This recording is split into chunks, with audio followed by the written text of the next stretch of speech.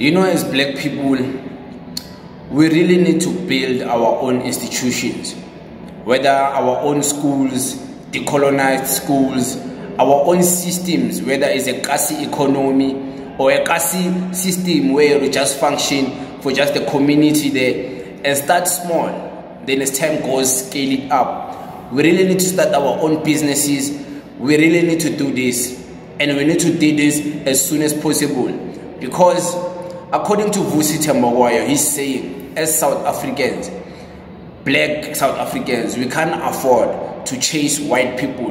We can't afford to chase your one Rupert. As much as we wanna hate him, disagree with him for whatever he stands for, capitalism, chasing him will not work in our favor.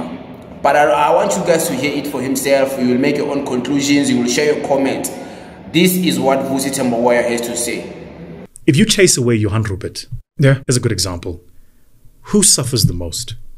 Sure, because it's very nice for us to laugh and clap hands and let's say abelungu say we're leaving. And the question is, who does suffer the most? And by the way, I don't have to answer that question. The answer to that question is study history.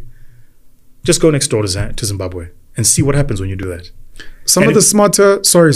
And please. By the way, and if you think we are, I don't know, different, we're not. Sure. The average Zimbabwean, on a literacy level, you and I both will agree, outshines the average South African 100%. Because their education system is so good. Sure. So what do you think happens if the impact is the same, but the quality of education is not even the same? And, you know, everything that's happened south of Central Africa, people migrate south. Where's our south? Apartheid didn't lose. Apartheid won. Yeah. Apartheid didn't lose. Not only did it won, it's still winning. The project of apartheid was not only about the exploitation of the many for the few. It wasn't just about making black people believe they were inferior. The more insidious project in apartheid, its most successful outcome, and I use the word successful for a lack of a better one, so don't get touched with that, is that apartheid was there to convince black people that none amongst them was worth anything. Kungako today, isitha somuntu omnyama, umuntu omnyama, umuntu ozodiliza inkampani yomuntu omnyama, umuntu omnyama, umuntu ozokuframe, umuntu omnyama, umuntu ozokufaka ejele ngenzondo, umuntu omnyama, umuntu ozokubamba ngenhliziyo athi sobona ukuthi uyophele laphi, sure, ngumuntu omnyama. To this day. I am Zule, right? Yesterday I played a clip. It was an old clip of the leader of the VF Plus, the VF Plus leader, and the current Minister of Correctional Services. He was explaining that it's not going to be easy for black people to take the land back from white people because they have vested interests in South Africa. So I want you to link this, what I just said, with what I'm about to say. So according to what Vusi Thembekwayo is saying, we can draw strength, we can draw wisdom from what happened in Zimbabwe. That's what he's saying. He's saying that if we chase these white people, they're the ones who have businesses here. They're the ones who have the most money invested in the markets. They're the ones who are hiring mostly South Africans. They're the ones who are owning the shops. Of course, white people, we're not just talking about we're talking Europeans, Jewish people, just white people, you know, like white in color. We know it's different white people, but you know what I'm saying. So a collective of them, we as black South Africans chasing them, is not going to help us. It's only going to work against us. Because, and in a way I tend to agree. That's why when I began the video, I was like, we need to really start making our own things. Because let's say even we don't chase these people, they just decide to leave one day because maybe they're tired living with these black people always complaining. They decide to leave. all of them. It's gonna be a hassle for us because we don't have our own institutions. We don't have our own big businesses. We don't have our own industries, whereby the industries is state industries where we can rely on. Now we rely on all these private companies for jobs, all these private businesses for jobs, all these private middlemen. Whether you want to buy food, you go to Uber Eats. It's a private company. Whatever you want to do, your favorite foods, I will make D, I will KFC. It's private companies.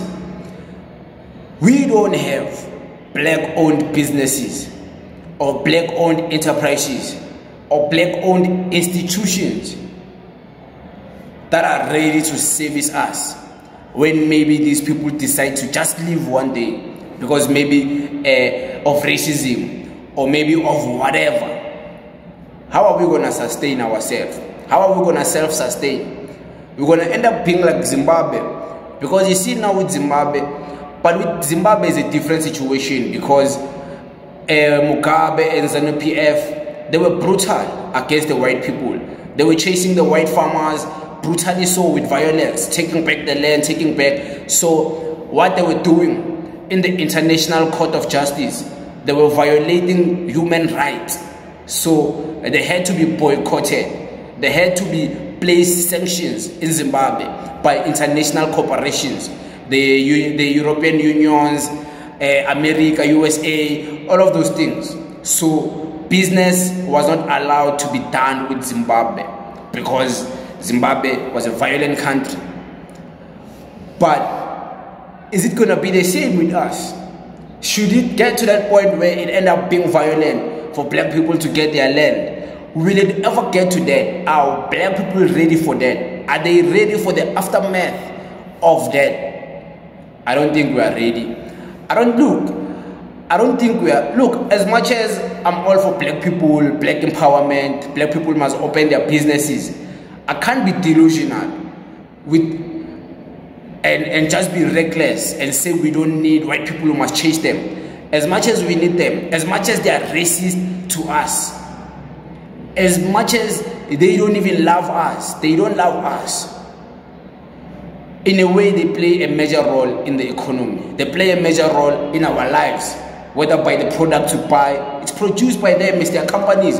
Johan, Rupert, most of the product we use is Johan, Rupert's product. So do you think the government of South Africa should go into competition with these private companies by creating our own product? Because we can create our own things, man.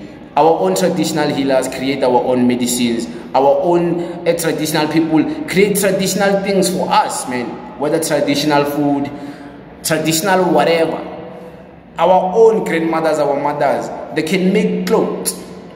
So can't the government, with all the talent we have, all the skills we have, create an industrialization where we bring skills from our own people and create our own culture? And then our culture is backed by the state, and the state is backed by the skills of the people of our country. It's a thought, of course, it's an idea. I'm not saying the government of Ramaphosa will implement it, but it's a suggestion. Because what if these white people leave? We're gonna suffer very bad, very, very bad. We're gonna suffer. So it is what it is. Just to create a discussion. It's an open discussion, of course. You can share your 2 cents. What do you think about this? And yeah, you let us know. In the meantime, it is what it is. Thank you very much.